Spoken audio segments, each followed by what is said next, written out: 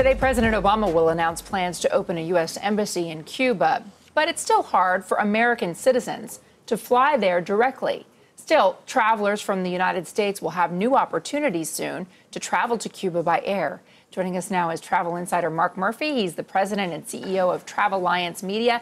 So talk a little bit about the ways travel in Cuba is changing and will change in the near future. So right now you can go ahead and book a trip. It's got to be under 12 guidelines. So people to people, cultural, educational. If you're a journalist like you and I can go down there, no problem. But you're on a special itinerary, and it's very, very expensive. A lot of the tours are 10 to 14 days with tour operators. You spend that money to go down, so it's not a cheap trip.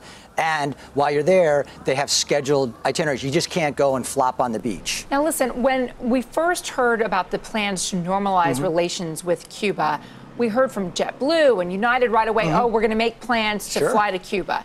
Does that make things easier for Americans? Yeah, it will eventually. So right now, the latest news is the various GDSs, global distribution systems, that allow the ticketing of air travel are going to open up ticketing for travel agencies in the U.S., including online travel agencies, to be able to book those tickets through their system. So that's open and access. In other words, you could go maybe to Travelocity and book a flight to Cuba. Correct. Yeah, and each of the individual agencies have to be authorized to be able to do that. But that's now available. It started with Travelport, one of the GDSs. Are there direct flights from the United States right now that charters. You could book? So if you want to go, like Apple Vacations just launched a much more valuable, a much cheaper trip where for about $2,700 per person, you can now go down, not spend as much time, but it's still an escorted type of trip. You're not just going down and hanging on the beach and just wandering around. They've got you on a schedule pretty much. Yeah, a lot cheaper if you just go to the next island over.